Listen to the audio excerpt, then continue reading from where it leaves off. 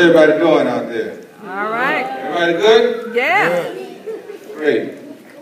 My name's Roy Jarmon, a.k.a. Simon, your poetry man. Got it.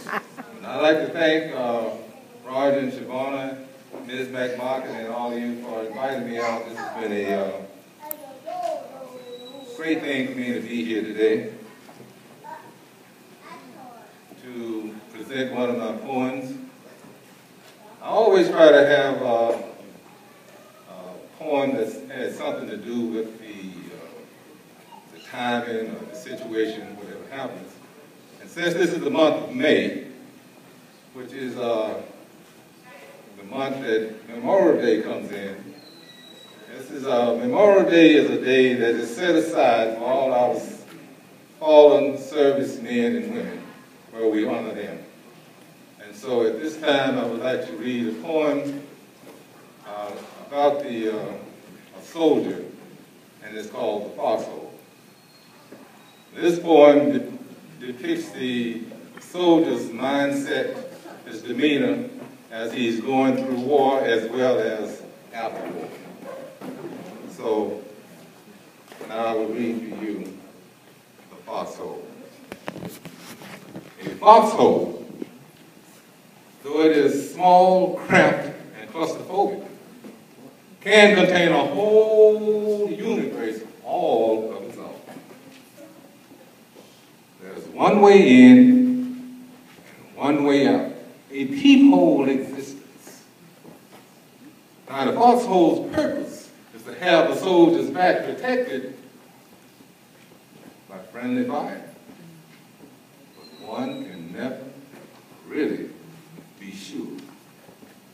Now when the bombs are bursting all around you and darkness is your only shield, the foxhole can play many tricks in a soldier's mind. And when you're fighting side by side and bodies are falling like tall cut weeds, you react and you're okay. When the bullets are whistling past your head and zinging through the air, you understand what's going on. And you fight. And when the thundering sounds of gunpowder and bombs are blowing off and you smell the gunpowder smoke in the air, you use your instincts and you survive.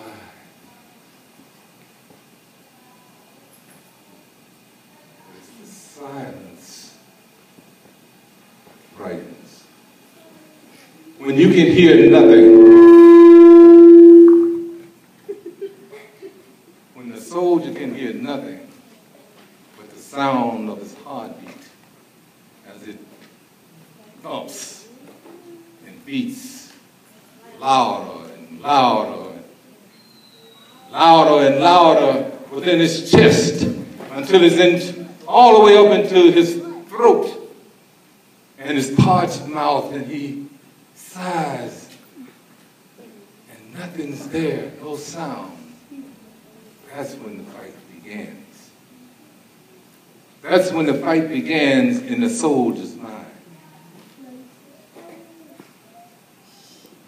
I've seen this happen on too many occasions, because once the fight is over out there, it still remains in here.